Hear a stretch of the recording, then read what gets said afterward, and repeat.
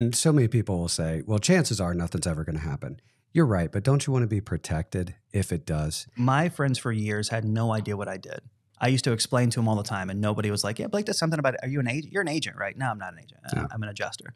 Nobody knows what an adjuster is until your area gets a major tornado. Hmm. My small little hometown, where I went to high school and college, got hit with their first big tornado and hailstorm they probably had in 50 years. So many of my friends from high school are calling me like, "Hey, you're an insurance adjuster, right? But you work for me and not the insurance company." Because their first experience with an insurance adjuster, even knowing what the term is the guy from State Farm or Nationwide or whoever that Right. showed up to their house.